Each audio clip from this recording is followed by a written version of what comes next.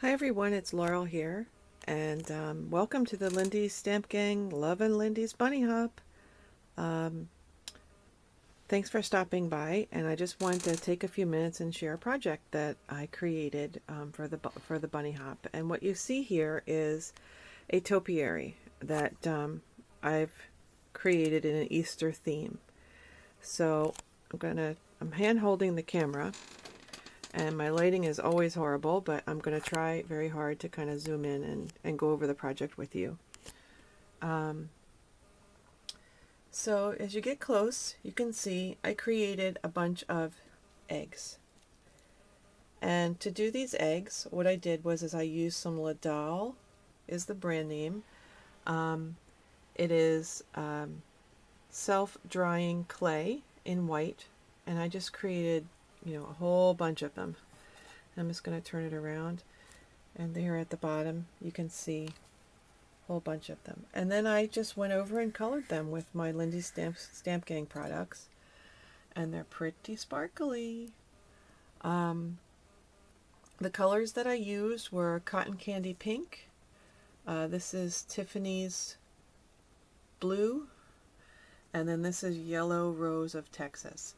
And I opted to paint it all on, and then just added some cute little coordinating ribbon, and then I also dyed the flowers in the same colors, the pink, the blue, and the yellow, and then I added some little bling centers, and I added some white in there just to dress it up. So I hope that you like it. I have it in a little pot there, and I'm shooting against my black background. Very, very easy to do. Great little home decor project for you. Something different to help you celebrate the Easter season.